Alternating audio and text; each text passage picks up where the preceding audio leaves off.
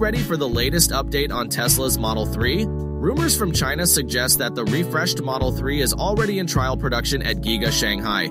Keep watching to find out more. Before we dive into the details, make sure to hit that subscribe button, give this video a like, and share it with your friends. We always bring you the latest news and updates on all things Tesla.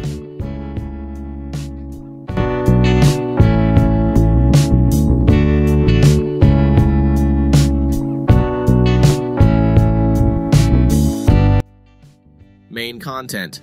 According to a new report from China, volume production of the refreshed Model 3 will start next month, with the first cars delivered to customers in October. This confirms previous rumors about the current model's production ending on August 14th. The new report also reveals that the refreshed Model 3 RWD will roll off the production line with a new battery supplied by CATL.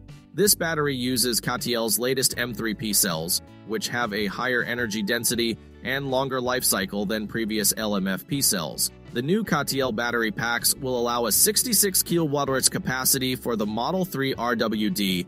This represents a 10% improvement in battery capacity compared to the current Model 3 RWD LFP battery pack, which has a 60 kWh capacity. Tesla is rumored to let CATL handle more of the battery pack production to cut costs. This is important in cutting costs, as Tesla seeks to offer the updated Model 3 at a lower price point. Chinese media claims Tesla aims for a 200,000 yuan $2,700 starting price for the RWD variant. This is significantly lower than the current starting price of 232,000 yuan $32,255 and will make competitors freak out. If Tesla sells the Model 3 Highland at this price in China, it's likely to also offer price reductions in other markets.